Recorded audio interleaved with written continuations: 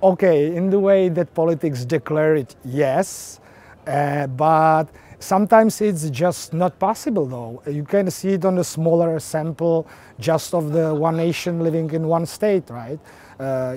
State can be solidar in a social system, but even though if you wanna, have a solidarity, the society has to be rich. The basic needs of people has to be filled, like not just living, access to education, energy.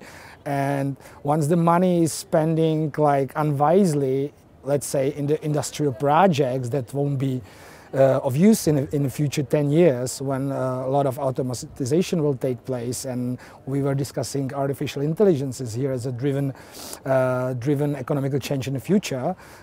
You need to have a society to be rich in order to actually in fact be solidar to the others, and that's what we have to think about.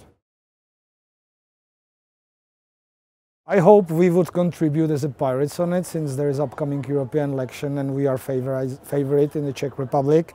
And it was also mentioned by the Ministry of Poland over there that we have to be careful not to preach people, then it works the opposite direction.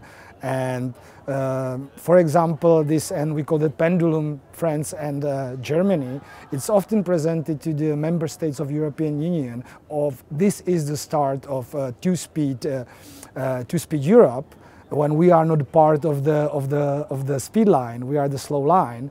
And then it leads also to the pragmatism, because if you combine states of V4, it's a significant economic power with Hungary and significant amount of people living in those states. And we should be looking for allies based on the values of that liberal democracy, rather than we've got neighbors and we combine it in the way that would make us strong. And you have to talk to people this way, because a lot of European Union big state decision is being disinterpreted, even though by the prime ministers of the states who participate in the meetings on the European level.